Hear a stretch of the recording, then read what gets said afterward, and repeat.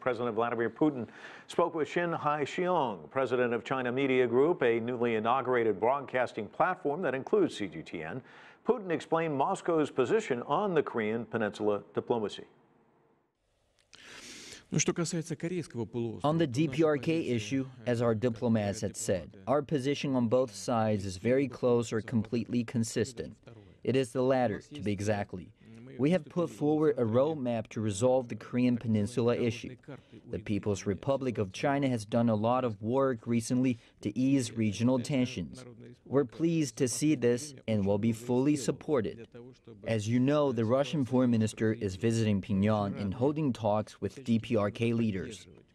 We can also see that the DPRK leadership have made unprecedented efforts to ease tensions, which honestly surprised me. On one hand, they announced the suspension of missile tests and nuclear tests. Furthermore, they have dismantled one of the biggest nuclear sites. These are no doubt important steps to our final goal of denuclearization. When DPRK leaders said they need an absolute security guarantee to reach the goal of denuclearization, I can understand. Is there any way else? Otherwise, we cannot imagine the consequences, especially after the tragedies in Libya and Iraq. All this has been visible before the DPRK's eyes. So it is self-evident that they want the guarantee. As for the content of the guarantee and the time limit to carry it out, it is still hard to say. But what we can say and what we should say is that we need to take the road of easing the situation to achieve denuclearization.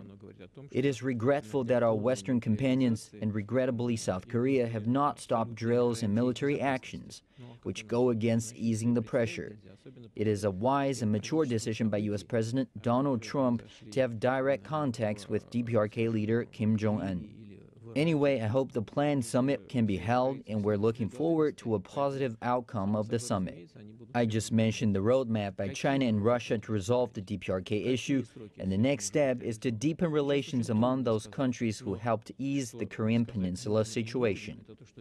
The next step is that all countries who are interested, especially those in this region, can multilaterally participate in the formulation of a security guarantee. Of course, as I always suggested, and what we are currently doing is the negotiation of trilateral economic projects.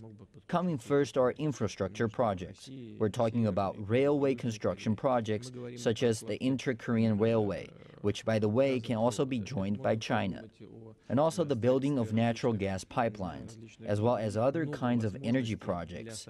There will be a lot of opportunities for trilateral or quadrilateral cooperation.